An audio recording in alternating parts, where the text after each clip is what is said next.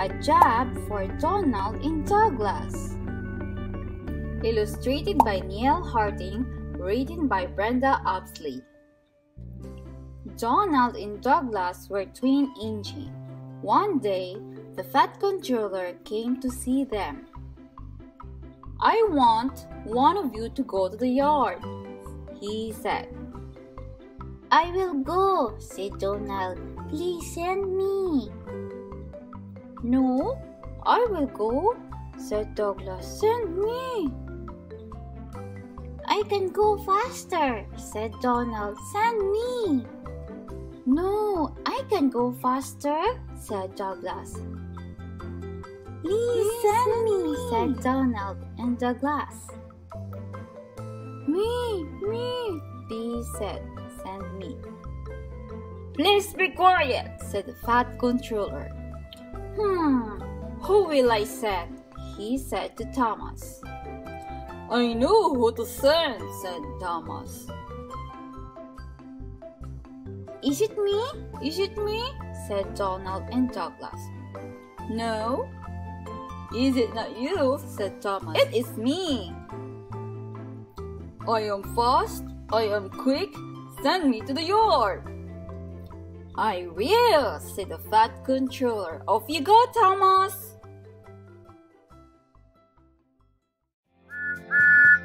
Thomas and the Bees.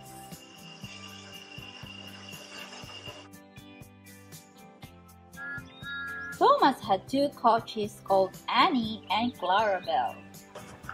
He liked them to go as fast as they could. "You are too slow, Annie," said Thomas. "Faster!" "I'm going as fast as I can," said Annie. "Hurry, Clarabelle," said Thomas. "Faster! Faster!" "I'm going as fast as I can," said Clarabelle. Some bees flew near Annie and Clarabelle. They went as fast as they could go. "You are too slow, Thomas," said Annie. "Go faster, Thomas! Go faster, Thomas!" said Clarabelle. Thomas went as fast as he could go. Now he was pleased. "Beep," he said. "I do like the bees." Trevor and the Bonfire. Illustrated by Neil Harding, written by Brenda Upsley. Thomas and Trevor were really useful engines. One day, the fat controller went to see them.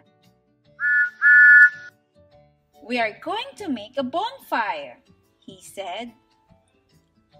"I will bring the boys and girls," said Thomas. "First we must make a fire," said Fat Controller.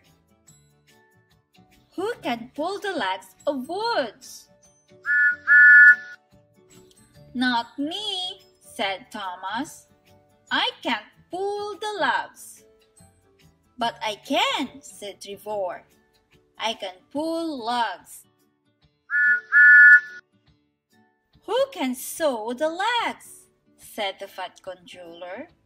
"Not me," said Thomas. "I can't sew logs." "But I can," said Trevor. "I can sew logs." Trevor worked hard, pulling and sewing logs. The men worked hard, making a big bonfire. "You are really useful, Trevor," said the Fat Controller. "Nearly as useful as me," said Thomas. "Take it, Thomas." Happy Birthday, Thomas. Based on the railway series by the Reeve W. Audrey. Illustrated by Owen Bell. Beep, beep! Here comes Thomas the Tank Engine. Thomas and his friends work hard every day. Thomas does not want to work today. It is his birthday. He wants a party with presents, balloons, and silly hats. But Sir Topham Hatt says Henry is busy, Gordon is busy, James is busy. You must work today, Thomas. So off Thomas goes to his branch line, back and forth, back and forth. He carries people, he carries animals, he carries wood, he carries grain. Thomas says his friends near the engine shed. No one says happy birthday. No one says a word about presents, balloons, or silly hats. At the end of the day, Thomas heads home. Thomas' engine did not look so busy to me. Oh no, a cow is in the way. Move, says Thomas. Move, says the cow. No, says Thomas. Not move, move. At last, the cow moves. Thomas is late. Thomas is tired. Some birthday. Sir Topham Hatt opens the doors to the dark shade. Thomas jogs inside. Let's come on. Surprise! See all Thomas' friends. We were busy, says Henry. We were busy making a party for you, says James. It is a wonderful party. There are presents, balloons, and silly hats to wear. Happy birthday, Thomas!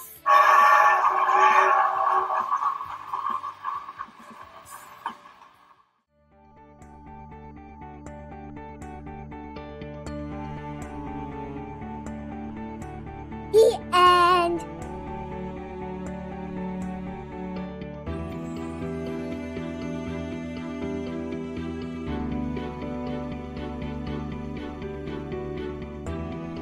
Thanks for watching. Please subscribe to our channel For more videos, read aloud.